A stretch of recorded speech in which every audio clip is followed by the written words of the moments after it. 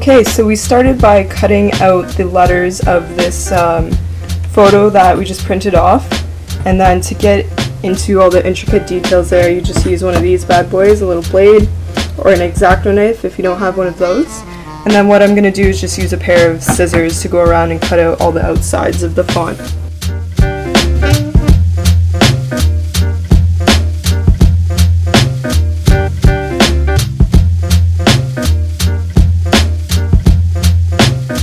Alright, so it's all cut out now, and just to make it really pop against the bottle caps, I printed this off and cut it out as well to put on top so that it stands out.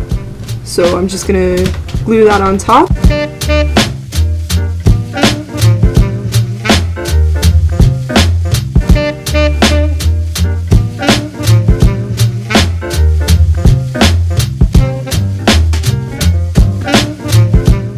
Alright, so to do this project, you're going to need beer caps. Lots of them. Then also I'm going to use this, just a Tupperware.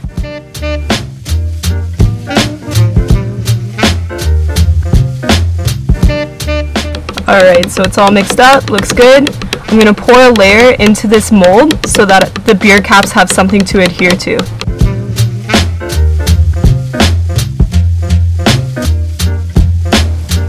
Alright, so one coat on this has dried now, but the text is still raised a little bit, which means that we need a bit more resin just to get it to that level we want so that everything is covered.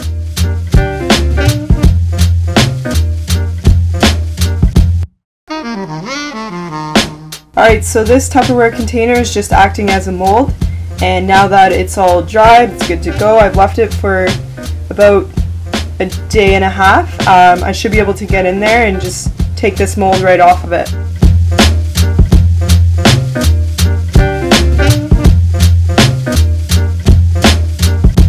Cool, there we have it.